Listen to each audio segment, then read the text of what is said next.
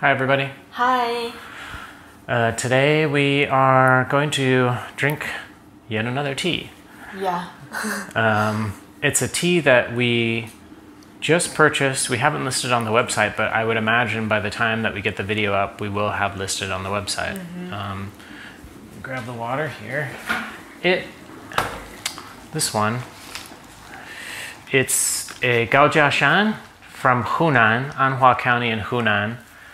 And it's a 400 gram brick from 2009, and it's fu cha. It is a fu cha that doesn't seem to have any golden flowers, so there are multiple types of fu cha. This also, the people in Hunan who made this tea told us that they actually consider it just a Hei Cha Zhuan, as opposed to a fu cha zhuan. But although it does say on the wrapper fu cha. Yeah, fu zhuan cha. They're really similar. Fu cha and Hei Cha Zhuan are very similar. Typically, fu cha will have golden flowers, but not necessarily. And Hei Cha Zhuan, just like black tea brick, won't have golden flowers. So this one, we've got into it quite a bit, and it doesn't have golden flowers as far as I can tell. Yeah. It's 2009, and it's part of the Gao Jia Shan's Wild Tea series, kind of like the 2012, there's a little mark right here, Wild Tea series by Gao Jia Shan. But yeah, I'm gonna go ahead and just set this down here. But yeah, so we're gonna drink that. Really good tea. We've continued to add more Hei Cha from Hunan to our offering because it's just good. Yeah, yeah. I love the taste. Yeah. So let's get to it. And again, this is, fairly tight compression. Although it's stored in Hunan, it doesn't really have any kind of like wet storage taste at all. Although Hunan, I think, is, can be really hot and humid in the summer, and then the rest of the year it's, kind of spring and autumn so-so, and winter can be quite cold and dry there. So, it's got its own real unique kind of storage going on there. Yeah. But I would consider it to be, relatively dry stored. Not as dry as Kunming, but fairly dry. Unlike Liubao, which is from Guangxi, which is very wet. Yeah, Guangxi is warm and humid, both warm and humid most of the year, or at least half of the year. Yeah. Yeah, sometimes we got some samples from Liubao. With some age, it's really taste funky. Yeah.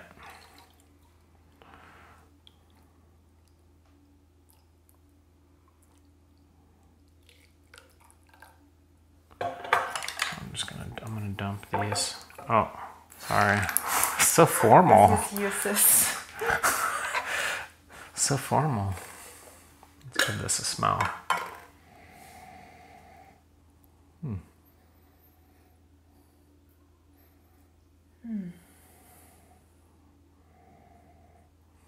It's kind of like molasses and little tobacco. I don't know how to describe it. You always have something to say about the... Am I making you look bad? Is that it? I guess. I don't know. But I try to find the... I used to not even try to describe the teas, really. But now I'm trying to find the words in English that I would use. Even if they're not really, exactly the same. I mean, it's tea. Yeah. So, if you're going to talk about it and try to describe the taste, you're just going to say, it's tea. So you got to come up with something, I have a lot of customers that they have incredibly descriptive, like long, they're very imaginative and I'm definitely not able to do that, but I'm very bad at that. Okay. But I know if I drink the good tea, I know it's good tea. Yeah. I just Well, it's that's hard kind of for the me. most important thing too. I mean, when I'm drinking tea and I decide if I want to get a tea to resell it, I'm not coming up with a list of words to justify why I like the tea. I either like the tea and find it interesting and worthwhile, or I don't. In terms of describing it, that's just to try to give people a little bit of a direction to go to, you know.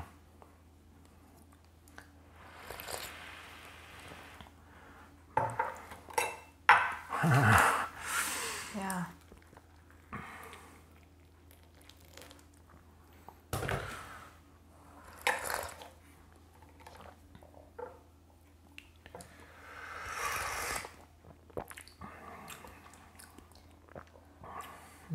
We drink this so many times.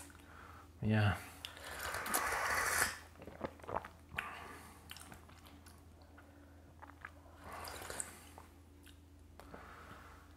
Yeah, it's got, very good. it does have like a smoke and molasses, tobacco.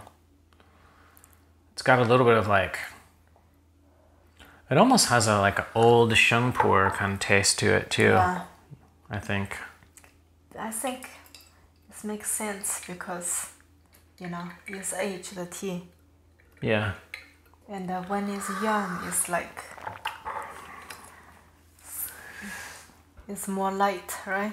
Definitely. This is more dark than like a new Fuzhuan would be, or a new Hei Cha Zhuan. It's very good.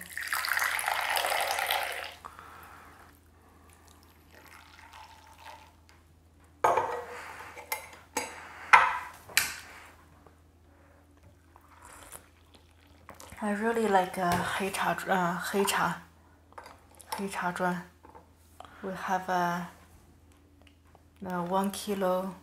2007 Xiangyi. Yeah, that one's good too. Yeah, that one's really good. It's like a square, 1 kilo square brick fang cha. That's really, really good. It's like sour and fruity and sweet, and it's just so incredibly unique. And this has a little bit of that too, but this is definitely more of a, this is definitely a different kind of,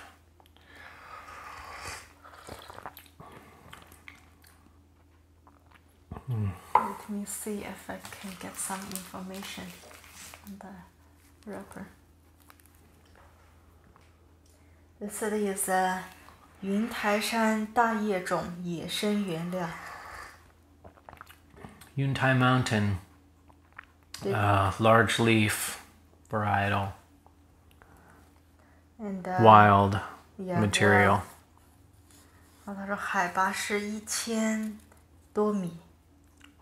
The altitude of the tea area, growing area, is 1,000 meters or more. But they said it's supposed to have 精华. Maybe it's pressed. It's very tight. Interesting. Or maybe I don't know. I'm not sure. Sometimes they just use same. Well, see, this is very similar to the wrapper that we had, or not the wrapper, but the sticker that's on the 2012 Gao Jia Shan wild Tian Jian basket that we have. Yeah. I don't know what, I haven't actually looked at that recently to see if they have the same print. Well, and they call it Fuzhuan, but the seller that we get it from calls it Hei Cha Zhuan. I don't see any golden flowers. And that's the thing, I think on the website I say, pretty much all of these teas I say, especially Fu Cha and Hei Cha Zhuan, I just say generic, I have a disclaimer that says if these, if you are, you know, possibly allergic to gluten, because I've heard that they inoculate the, they get the golden flowers to grow on wheat, and then they use that to inoculate the tea so that the golden flowers will grow in the tea. I've heard that that's the case, so I put that on all the descriptions, and some people confuse that for thinking that the tea has golden flowers. Sometimes I don't know entirely. I would say this one doesn't. I think we would see it because I went fairly far into the middle of the brick, Usually only if it has golden flowers but you don't see it, it's because you've got the edge. The edge won't have it. Yeah. The edge is too dry. I think this one's press is so tight. Yeah, I don't think it has it. I don't think it was meant to have it. I will get more information later. I'm gonna do 2 steeps together here and hold this up so people can see the. Wow. It's dark. 很亮，透亮. Yeah, very transparent and bright tea soup as well with this one. And strong tea too. Yeah. Wow. It's So incredibly unique. It really does remind me of old sheng pu-erh, like an aged sheng pu-erh. Even the tea leaf look like raw pu-erh. Well, what the brick, if I didn't know what this was, if somebody just handed me that brick, I would think it was a Gao Jia Shan. Yeah, well, it looks exactly like that. And the taste have something same too.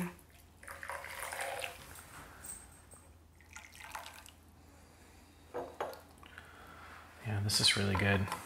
Really thick, rich, spicy, minerally. I believe it when they because Gao Jia Shan doesn't put this wild tea, stamp like they have on it on most of their teas. It's only a very few that actually have that, and I think it's from one specific like wild tea garden that they have, and I think they make Tian Jian and pu-erh from that. But yeah, I tend to, especially feeling the chachi with this one, is really like drunken kind of like, yeah, it's really noticeable. Yeah. I would tend to actually really believe their claim, and I'm always pretty skeptical about, claims like that, but not to mention the fact that their 2012 Gao Jia Shan Wild Tian Jian in the basket is really one of the best Tian Jian I've ever had. It's just so incredibly complex and tasty. Let me boil the water here. This really does remind me like old devoid Yue Shen Zhuan. Yeah, the taste not so much, but the feeling. Yeah. The taste is kind of like it's interesting. You can compare it to some other stuff, but it really can't really be compared because it's just a totally unique thing from a unique area and unique processing. So we will offer the samples, right? Yeah, we'll offer samples for sure. This isn't going to be cheap, but it's not going to be hyper expensive either. 400 grams. Yeah, 400 grams. So it's, which this also unusual about it. I don't think I've ever seen a 400 gram. It's very uncommon. A 400 gram food brick. Yeah. It's not the most common. A sample try. Yeah. It's very special. Yeah. It's very good. Yeah. It's interesting because this kind of more like premium, like fu-cha is a new thing. If you go back to the 90s and the 80s and whatever, and you try the fu-cha from then, I've tried quite a few, even like early 2000s, they're all pretty coarse material and very green when they're young. Yeah. And most of them do have golden flowers, but I think even the Hei Cha Zhuan, the old ones, like we used to get we had some from the 90s, early 90s, way back. I bought in Kunming a long time ago, almost 15 years ago. And they're all gone now. They were dirt cheap at the time, and I was like, what is this? This is interesting, cool. All those old ones were all really coarse material, big leaf, pretty green when they were young. Because they still make them in that traditional way too, and then now they've come out with ones that are a little bit more, where the material is a little bit more selective what they use, using higher altitude material, not mixing it. Less big burly stems. The leaves, like this one, the leaves haven't been allowed to mature into big leaves like they would with some of the classic ones. So it's a really different, these kind of like newer fu cha, style, using fancier, kind of better, higher quality material. I mean, this is the oldest one that I've tasted. Most of the ones that I've tasted are all 2012, 2013 and later. This one's 2009, so it's quite old. Yeah, before any ones that I've tasted that are older than this are all big leaves. Yeah, real coarse, and they're still good, but a very different style that they've decided to do here, which is I think is interesting. And here this is 2级原料. Oh, grade 2. Grade, yeah.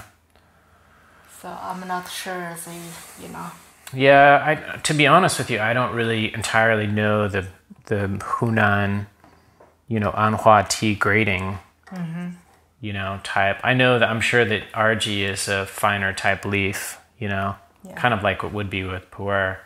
Except with pu-erh, they don't usually use RG. It's Ichi and Sanji. Yeah, 1, 3, 5, 7, 9, like that. So, yeah, I could definitely know more about teas from Hunan. We'll continue to learn, but I think we also have a good idea of what's good at this point. Yeah. I mean, that's the thing. You drink tea for 15, 20 years and, you start to, when you drank thousands of different kinds of tea, you start to just kind of know, like, oh, this is good tea. Yeah. Like this Sometimes it's not about, how good grade the teas they use. Yeah, the size of the leaf isn't really important at all. I mean, it is important, but it doesn't denote quality. Grade 1 isn't necessarily better than grade 2. Wow. Now that the smokiness and the tobacco has faded a little bit, I feel like it tastes more like young sheng pu-erh or old sheng pu-erh. Old sheng pu-erh, young sheng pu-erh. 茶气很足. Yeah. I feel hot. I'm sweat. Yeah, this is... Maybe it's because I'm wearing too much. This would definitely be like a good winter tea or aperitif after a heavy meal.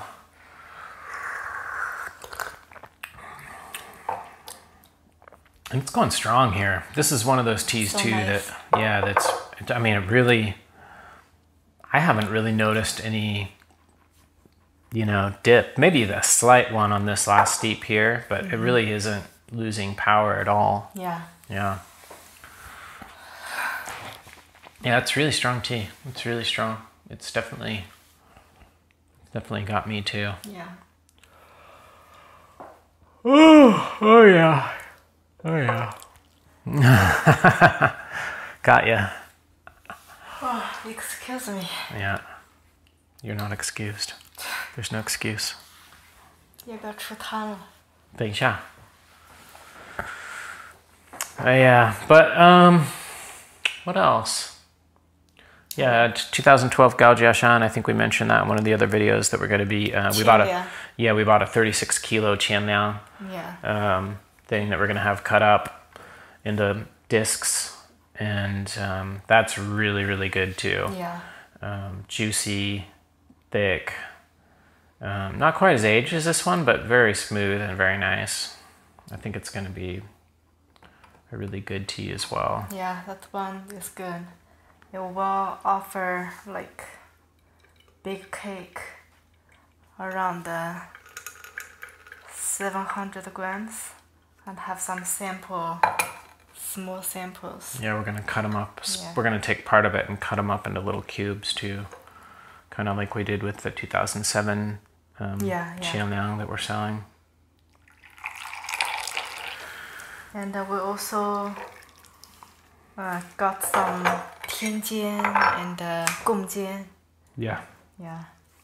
Yeah, we'll be on the website soon. Definitely by the time the video comes out. Yeah. Wow. This teeth never get weak. No, and it just keeps showing different sides of itself too. You know, it's just like it's just like, oh, here's another side, here's another, you know. We got another different taste. It's interesting because I feel like it's losing a little bit of it's losing a little power, but it's not losing its complexity. It just keeps changing, and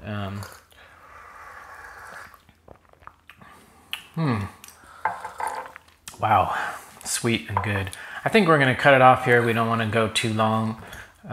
This tea, I think, it's gonna go quite a long time, and but yeah, definitely check it out. This is the 2009 Gao Jia Shan. I think we're gonna refer to it as a Hei Cha Zhuan. 2009 Gao Jia Shan Wild Hei Cha Zhuan. So definitely check that out. On the site, if you're curious how to find it, you could go to Hei Cha, click that plus, which collapses the menu, and then click on Hunan Fuzhuan or Hunan Hei Cha Zhuan. I'll probably put it in both categories just to make it a little easier to find. So thanks for watching, and we'll see you next time. Thank you. Bye. Bye.